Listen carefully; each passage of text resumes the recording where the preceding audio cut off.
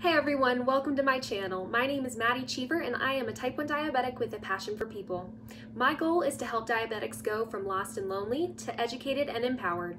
Today we're going to go through a step-by-step tutorial of exactly how I put on my Dexcom G6 continuous glucose monitor, and I'll also be giving you some helpful tips and tricks along the way. I've been using my Dexcom since 2015, so it's pretty safe to say that I have figured out the system that works best for me, and I'm hoping that it will help you too.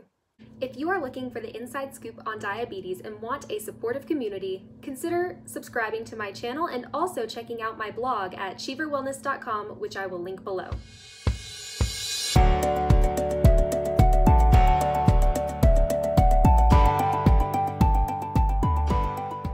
Our first step is to prepare, and let me tell you, I have definitely prepared for this.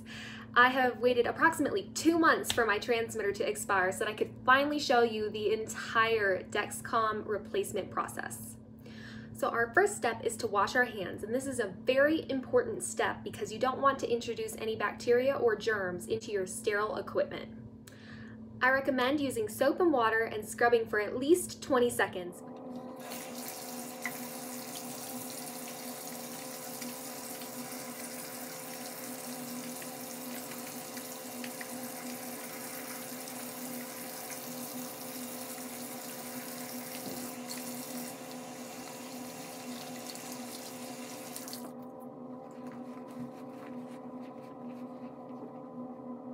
The next step is to collect all of the supplies that you will need. For me, this includes my applicator, which has a sensor inside, my transmitter, since I waited to make this video, alcohol swabs, and skin tack adhesive wipes. I also need my iPhone, and then also my insulin pump because that also connects to my Dexcom. Our third and final step of preparation is to decide where we actually want to put our Dexcom. It could be your arm, your leg, maybe your stomach, or your back. Think about what works best for you and your lifestyle, and also make sure that you have a conversation about this with your doctor or healthcare provider. For me, what works best is putting it on my arm, which I always have, and so I'm actually going to switch it to the other side for this video because I switch every time that I use it. The stomach is one of the most common and recommended locations. It's also very easy to apply since it's right in front of you. Be careful not to put your Dexcom too close to anything like your insulin pump, any bony areas, or any wounds that you may have, because this could disturb the function of the Dexcom. The next main step of putting on a Dexcom is first taking off your old Dexcom. If this is your very first time putting on a Dexcom, then don't worry about this part for now. We'll get to the application soon. So if your session has not technically expired yet, but you're ready to change your CGM, then you're gonna wanna stop that process. And I'm gonna show you both on my insulin pump and also on my phone. First, I'm going to show you my insulin pump. It is a Tandem T-Slim X2. So what I'm first going to do is open the screen, and I'm going to unlock the insulin pump. Then I'm going to go to Options, My CGM, and Stop the Sensor, and I'm hitting Yes. In the Dexcom app, hit the Settings button, then scroll down to the Stop Sensor button. Once you hit this, it will confirm that you want to stop your sensor, and after that, the session should be complete. Now that I've stopped both sessions on my insulin pump and my phone, I'm going to remove my Dexcom. So like I said, I keep my Dexcom on my arm because that's the best place that works for me personally. To take it off, I simply pull it off like this, or I'll put my arm on my leg and take it off that way. That's the way I'm going to show you because it's the most camera friendly. So first, I'm going to put my knee up, and then I'm gonna put my arm on my knee, and as you can see, it kind of gives me the ability to roll the Dexcom so that I can see it a bit easier. I'm pretty flexible, so this doesn't hurt me. If this hurts you, please don't do this. So yeah, so like I said, I'm just gonna take it, I'm gonna peel up the side a little bit, like that, and then I'm just gonna rip it off. And I found that this doesn't hurt too much, but it's based on your personal skin type, so be cautious the first few times that you do it. So now I've got my Dexcom off, and my arm is all nice and clear with a nice little suntan there because I went out the other day. So I'm actually going to show you the back of the sensor before I take it apart so that you can see what it'll be like next time. So this is the sticky part. This all stays on your arm, and then there's a little tube here which you can kind of see me moving around, and that is what will stay in your arm, and that's what reads the interstitial fluid. Okay, so now we have to detach the actual transmitter from the sensor holder, which is this kind of purpley gray looking thing. And so to do that, there is a little area here that's kind of separated and it's very easy to bend. So you simply bend the sensor and then you're able to take the transmitter and release it like that. And this is what the inside of the sensor looks like. So our next step is to cleanse the areas that we just touched. So what I like to do is I like to clean the transmitter, which I'll show you, and also the area of my arm, which I just took the Dexcom off of, and where I'm going to put a new sensor on. So I'm first going to show you how I would clean my old transmitter for replacing it onto a new sensor. However, since I'm using a new transmitter this time, I'm also going to show you that process. So I like to use the Curad alcohol swabs, and I've used these for pretty much the whole time I've been diabetic. 2012 is when I was diagnosed, so I really like them. So I'm gonna open my alcohol swab here, take it out, and then I'm going to wipe off the sensor portion of the transmitter, which is here, and a little extra just because. And then I would let this sit on its back like that so that the sensor's up to dry. And like I said, I'm gonna have a new one, so I'm not actually gonna use this one anymore, but just so you know, that's how I would do it. Then what I would also do is I would clean the area of my arm, which it was taken off. As you can see, there's a little bump here, so I'm just gonna clean that because that's a little bit of dried blood actually. So I just wanna make sure that's all nice and good to go. Like that. Okay, so now I've got my new transmitter, and this is the box. There's some personal information on top, so I won't show you that, but I'm going to open it. Right like this. Okay, and now I'm just gonna pull it apart. I have a big sticker here, and boom, there is my new transmitter, all pretty. So now I'm gonna take it out of the box and alcohol swab that. And I've actually got a new alcohol swab here. Okay, so I'm first gonna show you how I change my transmitter on my insulin pump, and then I'm also gonna do it on my phone.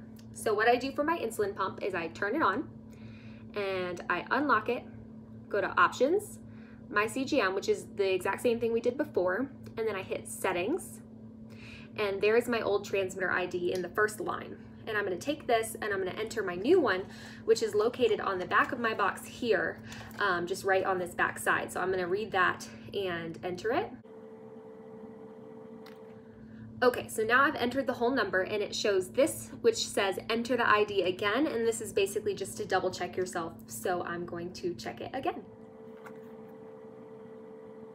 Okay, so I hit save and it took me back to this screen, and now I've got start sensor again.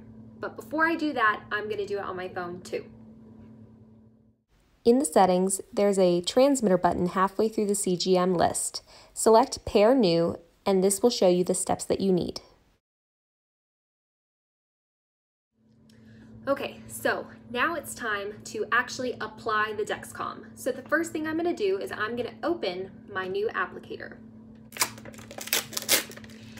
And I personally take the paper all the way off and I save it because I've had a lot of issues with weird replacement stories, and so I had to make sure that I kept it so that Dexcom had that information. So I'm gonna be on this arm now, and I've got my alcohol swab here, and I'm just gonna alcohol swab where I want it to go. Okay, so now I've got my SkinTac adhesive wipe here, and I've used these ever since I had Dexcom. I really like them, and I think that they help keep my Dexcom stuck for as much as I need it to be. So now I'm going to open that, and I'm gonna place it just around where my Dexcom will go. I don't wanna make this too big or too small because I don't want it to not stick, and I also don't want other things to stick on it like fuzz or hair. That's a good one. So yeah, I made a Dexcom sized spot right there, and I'm pretty confident in this because I've done it for so long. But if you haven't, make sure that you take your applicator and you simply measure the area while the backing is still on it so that you don't mess up. Okay, so now I'm going to take the adhesive protection off. So I'm gonna pull this one here and pull the other one, and I'm going to save this because I still need to put my code into my insulin pump, and then I'm going to place it directly on the spot where I put my adhesive. Okay, so now it's nice and stuck. It looks like this. And as you can see, there's a protective little tab here, and that's basically so that you don't accidentally push it before you need to. But now that it's on and it's good to go, I'm gonna take that tab off so that I can actually press the Dexcom in. So it's pretty simple. I can do it with one hand, but like I said, I'm practiced, so you might want to try putting it on your stomach first so that you have both hands to work with. And then I'm simply going to push the orange button, and that's going to inject a needle, and the needle will come back out and a tube will be left. And it's very small. It's the one I showed you earlier. Right like that, and it comes right off. And now the applicator is empty and the sensor is on my arm. So as promised, I'm going to show you a close-up of the sensor, and I'm also going to show you how I put the transmitter in. So here is my sensor, and this is the area that will match up with those 2 dots that are on my transmitter, just like that. So when I first put a Dexcom on, don't make the same mistake, I'm telling you now. You have to click in the small side first. This is how mine is oriented. There's a little tab here that will stick inside, and then push this top circular part down. Do not do it the other way. It will not go in. It will get stuck. You will have to start over. I've been there. Just trust me on this one. So you want to put it in like that, and then it'll kind of be placed down. So as you can see, it's loose, but it's ready to go. So again, it's just the little tab goes into the small area, and then you put it down in there and it'll click like that. And now it is in there and it's not going to move. You can mess with it and it won't do too much. It actually doesn't really hurt me. Just to make sure that it's super duper on there, Dexcom recommends that you go around it 3 times. I find that it, since it's on my arm here, works best if I just push down on all sides. Okay, so now I need to put this into my insulin pump as well as my phone. So I'll show you my insulin pump first. I'm going to turn it on, and as usual, I'm going to do the 1, 2, 3 to open it. Super complex password, please don't steal it. And then I'm going to hit start sensor, which is the very, very top. And I'm going to hit start sensor, and it'll say skip or code. If you say code, which you should because you have one, it is this little guy right here. And so I'll put this in, and it'll ask me to do it twice. But if you skip the code, let's say you lose it for some reason, then you'll have to wait, and then you will have to manually calibrate it. So you'll have to do a finger prick. It's not too difficult, but you know, it's just an extra step that you could avoid. Make sure you have this number, and now I'm going to do it on my phone. Press the start sensor button and then enter the code that we saved. You can do it manually or take a photo. Either way is fine. Once you've done that, hit save and then confirm the entry. This optional video helps you to insert your sensor or attach your transmitter, but we've already done that in this video. So that is pretty much it. Our Dexcom is on, and it'll take about 2 hours to calibrate. And then once that is done, you'll have your blood sugar readings back. I just wanted to go over a few tips with you so that you maintain your Dexcom as well as you can. So my first tip is to make sure that you're disposing of everything properly. This includes using a sharp container or a DIY at-home container, which you can find on my blog, cheeverwellness.com. Again, it'll be linked down below. And these are good ways to ensure that no one else gets harmed from potentially dangerous body fluids or anything like that. So make sure that you take care of others by taking care of your waste. I would show you my sharps container. It looks something like this, but I'm actually in the middle of moving right now, and so everything's just mixed up. I don't know where it is, so I've got a pile going of all of my waste, and I'll make sure to dispose of that properly. So my first tip is about bathing. This may look just a little bit different now that you wear a Dexcom, but it's not too bad. So something you'll want to make sure of is not to go over the area with something like a washcloth or a loofah. This can peel up some of the patch area, and it'll shorten the life of your Dexcom, and then you'll have to, you know, add a Band-Aid or something like that over top. So yeah, just make sure that minimize the contact that happens here. And along with that, make sure you're not picking at it. It can be tempting now, you're not used to your Dexcom, you know, and you're like, oh, what is this on my arm? Make sure not to pick at it. It will extend the life of your Dexcom if you don't, and it'll help in the long run. You also want to be mindful of products that you put on outside of the shower. Something like a lotion or maybe a sunscreen could actually kind of cause the sensor patch to lift earlier than it really should. So just make sure that you're being very cautious when you go around that area. That being said, some people need more help keeping their Dexcom on. So if you find that you need something like a Dexcom patch, which is basically like a Band-Aid and it's got a hole for your transmitter and it goes around the patch area, so it just is kind of like a bigger patch. If you find that you need something like this or Band-Aids, maybe more adhesive, that is totally okay and normal. It just depends on, your shower frequency, if you live in a super humid environment, if you exercise a lot, which causes sweat, anything like that, you might need some more help, and that's normal. So this tip is about ensuring that the Dexcom will work the entire time. So something that can happen is if you have, let's say you put your Dexcom on your arm like me, and that's the best place for you.